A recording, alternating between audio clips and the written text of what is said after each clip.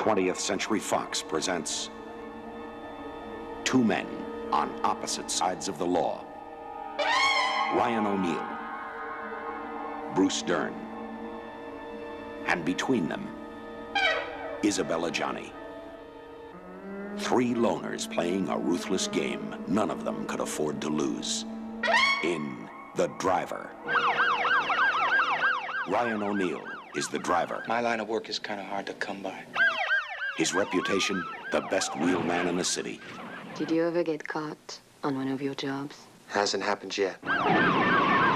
Bruce Dern is the detective. I'm very good at what I do. His reputation, the toughest cop in the city. You saw the man who was driving the car, yet you didn't identify him. You got a reason?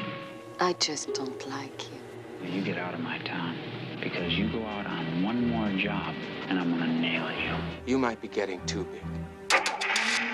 Two men driven by their need to prove they were the best. How are you gonna get downstairs? I really like chasing you. Sounds like you got a problem.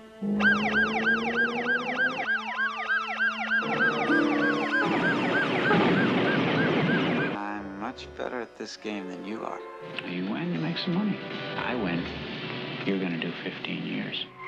To them, the money, the law, even their lives no longer counted. You don't care about the money. Might even send it to him. Who was best was all that mattered. Bottom of the ninth, and we've got the winning run on first. You've been set up, you know. To break the cop, the driver was willing to risk it all. To break the driver, the cop was willing to break the law.